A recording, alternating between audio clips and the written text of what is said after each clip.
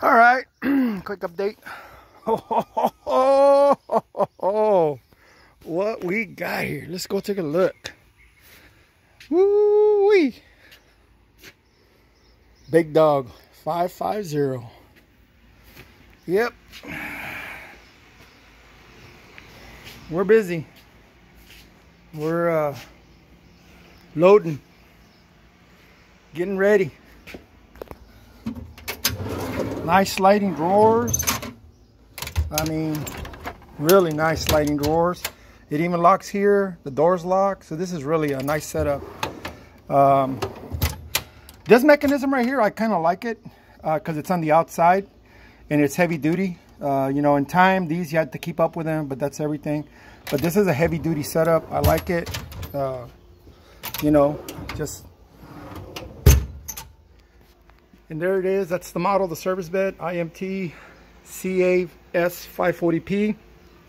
And she's got the bumper storage. That's nice. That's real nice, the bumper storage. Let me tell you what. They have the one that flips up, which is nice too, but it seems like that one lets a lot of stuff in. So these door ones are probably better. But you can pack a lot of stuff in these bumpers. And then of course this right here, my homemade D-ring on my hitch. You know, one thing that I forgot to mention is sometimes you need something to grab onto, you know, because you got to bend stuff back.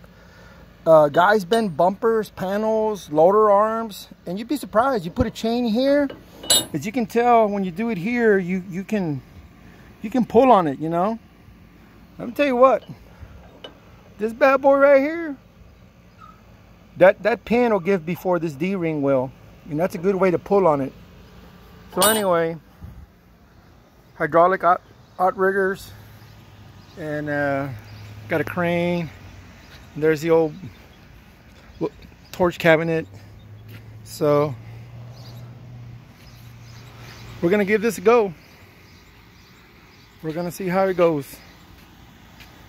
And oh yeah, let me tell you what, around here you got to have a good ice chest. One of these days, maybe if someone in the comment section tells you to ask me to tell the story about the ice chest, I'll tell you the story about the ice chest. It's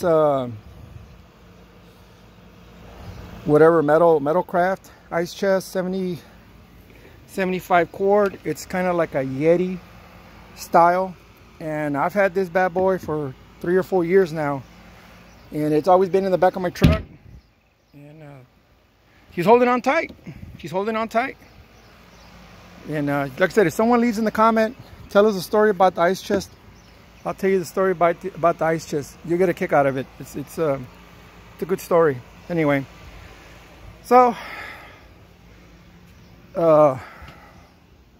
like I said, we're busy. Pulling stuff out, getting stuff out, moving everything over there. So for Eric down in East Texas, yeah, the Buc-ee's is gonna have to hold off for a while, guy. Something better came along, so we're gonna give this a run and see how it goes. Appreciate you guys watching, and maybe we'll start posting some videos, or maybe we won't because we'll be too busy. From the sound of things are about to get hammering hard. So we'll see how it goes. Hey, leave a like, leave a comment, and I appreciate everybody watching.